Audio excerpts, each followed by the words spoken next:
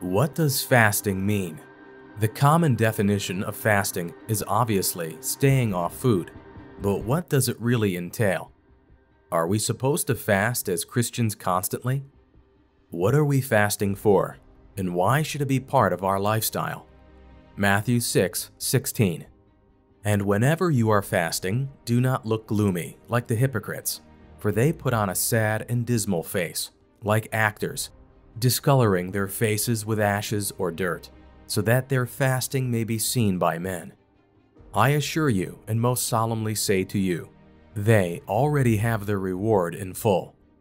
But when you fast, put oil on your head, as you normally would to groom your hair, and wash your face so that your fasting will not be noticed by people, but by your Father who is in secret, and your Father who sees what is done in secret will reward you. Jesus talking about fasting in the scriptures we just listened to, that whenever we fast, which means we are definitely supposed to fast as Christians. Now note, not if you fast, but when you fast. So that basically answers the question of whether it should be part of our lives. Here are some important details to know about a believer's fast. Number 1. Define the purpose for the fast. Before you embark on any fasting exercise, you must first define the purpose of that fast. Isaiah 58:6 AMP says, "Rather, is this not the fast which I chose, to undo the bonds of wickedness, to tear to pieces the ropes of the yoke, to let the oppressed go free, and break apart every enslaving yoke?" This scriptures clearly shows us how a fast is defined to achieve a well-defined purpose. A wise man said, "If the purpose of a thing is not known, abuse is inevitable." Fasting should either be for deliverance from the hold of a certain spirit, breaking of different types of yokes, spiritual growth, for personal empowerment to subdue the enemy, for insight into God's Word. Whatever the desire is that drives you to the place of fasting, always ensure that you define your goals before embarking on any spiritual exercise. Number 2. Prepare for a fast before you start. A. By preparation, I mean selecting the books or materials you intend to study or listen to. Take them along with your Bible and let them be in line with the end goal you aim to achieve. B. You can write out your prayer points and the scriptures to guide you during prayers. Please note that fasting the Christian way, without praying and studying the Word, is simply dieting or hunger strike. This is because the Word of God is the spiritual food that strengthens us when we fast. C. Decide the number of days you intend to spend and the nature of the fast. The nature of the fast means it is a fruit fast or a wet fast, where you take fluids at intervals, or you prefer a dry fast, no food or water all through the period. Esther 4:15. Then Esther told them to reply to Mordecai, "Go gather all the Jews that are present in Susa, and observe a fast for me. Do not eat or drink for 3 days, night or day. I and my maids also will fast in the same way. Then I will go in to see the king without being summoned, which is against the law, and if I perish, I perish." So Mordecai went away and did exactly as Esther had commanded him. Or maybe it could be abstinence from certain types of foods, like Daniel did in Daniel 1:8 AMP. But Daniel made up his mind that he would not defile, taint, dishonor himself with the king's finest food, or with the wine which the king drank. So he asked the commander of the officials that he might be excused to that he would not defile himself. D. Lastly, determine the location where the fasting will take place, like a quiet, secluded place, your home, church premises, hotel facility, or a campground. Note that if you go to a public facility, you will need to exercise some level of caution during your prayer time. Then was Jesus led up of the Spirit into the wilderness to be tempted of the devil. And when he had fasted 40 days and 40 nights, he was afterward and hungered. Matthew 4:1.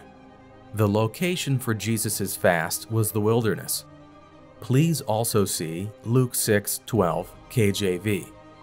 Now at this time, Jesus went off to the mountain to pray, and he spent the whole night in prayer to God.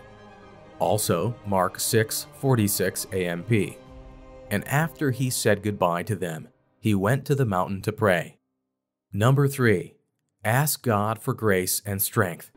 Then pray against any form of distractions that the enemy may want to send your way to keep you from achieving the goal for the fasting exercise. Hebrews 4:16 AMP says, "Therefore let us, with privilege, approach the throne of grace, that is, the throne of God's gracious favor, with confidence and without fear, so that we may receive mercy for our failures and find His amazing grace to help in time of need, an appropriate blessing coming just at the right moment." There are too many distractions in the world today, and trust me, the devil is smart enough to know that if you achieve your set goal or reason for going into the fast, you'll disrupt many of his activities around your life. He will stop everything possible to ensure that you don't achieve the goal. That's why you need to pray for grace against every form of distractions. Number 4. Don't begin with a long period of fast if you have not fasted before. If you are new to fasting, you can begin by fasting off a meal. That way, you don't set a target of weeks and feel disappointed if you can't meet up with it. The idea is time spent focused on God, so don't make the length of time your objective. Rather, ensure that you have the right motives, like getting to know God's will better or receiving direction on a step to take. Number 5. Take extra time in Bible study and prayer when fasting. It's easy to say you don't have extra time even when you are not fasting, but there is a certain amount of time that you would have used to prepare and consume a meal. Fasting helps you use those extra minutes or hours to study and pray. This will charge up your spirit and get your mind aligned with God's thoughts. Even prayer will be more effective after every fast. Take note as you study. You will receive revelation from the Word of God. Isaiah 58:8 KJV says, "During a proclaimed fast, then shall light break forth as the morning, and thine health shall spring forth speedily, and thy righteousness shall go before thee. The glory of the Lord shall be thy reward." Number 5. We can also fast from other things. Beyond staying away from food, we can also fast from things like cable TV, social media, and so on. Oftentimes, we notice that it is easy to get addicted to certain ways of life, which can make us lose focus of what or who is most important. Through desire, a man, having separated himself, seeketh and intermediateth with all wisdom. Proverbs 18:1 KJV. Number 6. Believe God for answers when you fast. Jesus, speaking in Mark 11:24 KJV, said, "Therefore I say unto you, what things soever ye desire, when ye pray, believe that ye receive them, and ye shall have them." After the Jews fasted, based on the request of Queen Esther, God answered their prayers, because Queen Esther believed that nothing was impossible with God. Esther 7:1. So the king and Haman came to banquet with Esther the queen, and the king said again unto Esther on the second day at the banquet of wine, "What is thy petition, Queen Esther? And it shall be granted thee. And what is thy request? And it shall be performed, even to the half of the kingdom." Then Esther the queen answered and said, "If I have found favor in thy sight, O king, and if it please the king, let my life be given at my petition, and my people at my request. For we are sold, I and my people, to be destroyed, to be slain, and to perish. But if we had been sold for bondmen and bondwomen, I had held my tongue, although the enemy could not countervail the king's damage." Then the king Ahasuerus answered and said unto Esther the queen, "Who is he, and where is he, that durst presume in his heart to do so?" And Esther said, "The adversary and enemy is this wicked Haman." Then Haman was afraid before the king and the queen. And the king, arising from the banquet of wine in his wrath, went into the palace garden. And Haman stood up to make request for his life to Esther the queen, for he saw that there was evil determined against him by the king. Then the king returned out of the palace garden into the place of the banquet of wine, and Haman was fallen upon the bed whereon Esther was. Then said the king, Will he force the queen also before me in the house?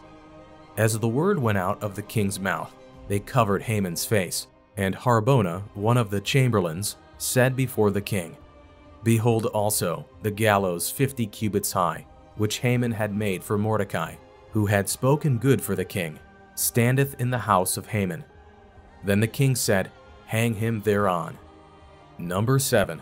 Appreciate God in advance for answers to your prayers. John 11:40.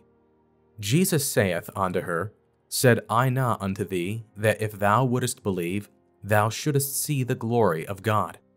Then they took away the stone from the place where the dead was laid. And Jesus lifted up his eyes and said, Father, I thank thee that thou hast heard me, and I knew that thou hearest me always. But because of the people which stand by I said it, that they may believe that thou hast sent me. And when he thus had spoken, he cried with a loud voice, Lazarus, come forth. You must give thanks at the end of the exercise, as thanksgiving is an act of faith and a demonstration of our confidence in God. In conclusion, a very important thing to note about fasting is that we receive fresh power after every fast. Luke 4:14 KJV is a classic example. It says, And Jesus returned in the power of the Spirit into Galilee, and there went out a fame of him through all the region round about. He was empowered by the Spirit of God, and he gained dominion over all powers of darkness. Men and women who demonstrate God's power on the earth are people that fast and pray regularly. Every born-again believer has access to God's power if we are thirsty enough and commit to seeking God in fasting and prayers. It is easy to see that many Christians think that only apostles, prophets, pastors, and evangelists can pray for the sick, deliver the oppressed. No, everyone that is willing to pay the price has access to God's power. Just like we exercise our physical body to firm up or strengthen our strengthened muscle, same way we exercise spiritually to strengthen our spiritual muscles. Let's pray. Heavenly Father, thank you again for the revelation of your word and how I can be productive in my fasting. Thank you for this light. Lord, as I commit to this spiritual exercise, reveal yourself in greater dimensions to me. Ensure me with power from on high to dominate the territory you've assigned to me. Increase me from glory to glory and break every chain of the devil holding me down in the name of Jesus Christ. Thank you, Lord, for answers to my prayers. In Jesus' name I pray. Please study this scripture on the subject of fasting for better understanding. Isaiah 58:6.